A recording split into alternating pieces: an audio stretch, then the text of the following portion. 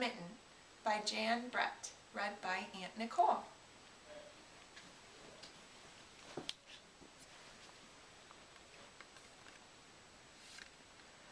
Once there was a boy named Nikki. He wanted mittens as white as snow. If you drop a white mitten in the snow, it will be hard to find, his grandmother told him. But Nikki wanted snow-white mittens so much that Baba made them for him. When she finished knitting, Nikki put on the mittens and went out to play. It wasn't long before one mitten fell off. A little mole found it and crawled inside.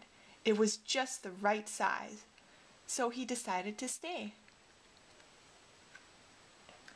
A rabbit came hopping by. He wiggled in next to the mole. A hedgehog wanted to get warm. The mole and the rabbit made room for him. The owl didn't want to be left out, so the mole, the rabbit, and the hedgehog had to move over. The little mitten was getting crowded.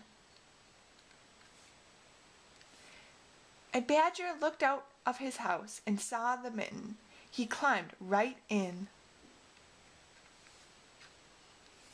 It started to snow, so a fox pushed his way in and made himself right at home.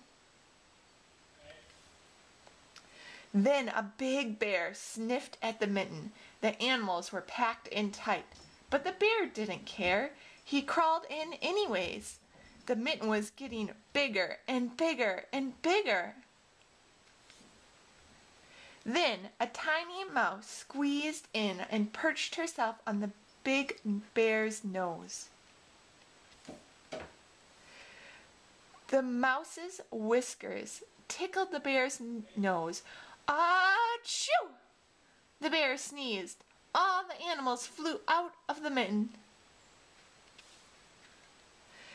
Nikki saw his mitten sail up into the air.